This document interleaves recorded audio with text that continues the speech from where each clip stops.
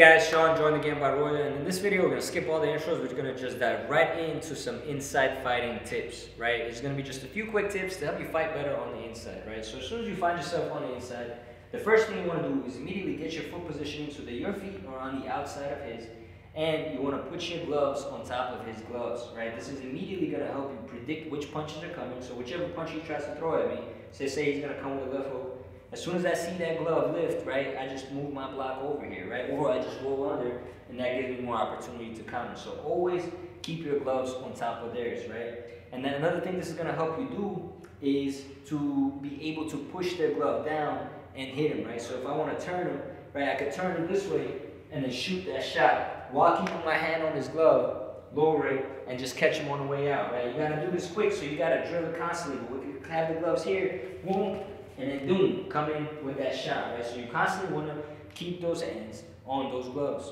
For this next one, basically what you want to do is switch up your attack. You never just want to go head hunting when you're here, right? What you want to do is switch up your attack and throw punches that maybe you wouldn't throw most of the time, right? Sometimes you want to maybe take a little step and shoot that hook to the solar plex, right? You want to shoot different shots that make it uncomfortable for your opponent.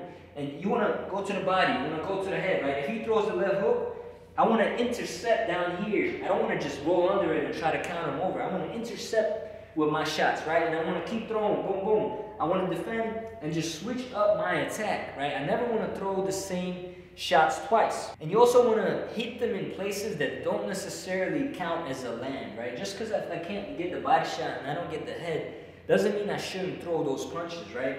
In boxing, it's very much an endurance sport, and if anything you could do to take endurance away from your opponent is worth doing, right? So what I want to do is I want to beat on his arms. I want to beat on every part of his body that's available to me to wear it out, right? Those punches to the arms, they may not knock him out, but it's going to make his punches less effective. It's going to make him more tired, and it's going to make him drop his hands. So as soon as you get an opportunity to fight on the inside, boom, boom, boom, boom, boom, beat up those arms, hit him in the forearms, hit him everywhere. Don't be afraid to keep pounding on your opponent. Now, in order to do that, you have to have endurance yourself. So make sure you're constantly training at your full potential. You're going to fight how you train. If you don't train to be excellent, you won't be excellent come fight time. Hope you guys enjoyed the video. Don't forget to follow Roya on Instagram for some fitness inspiration. Don't forget to check out the Fight Store.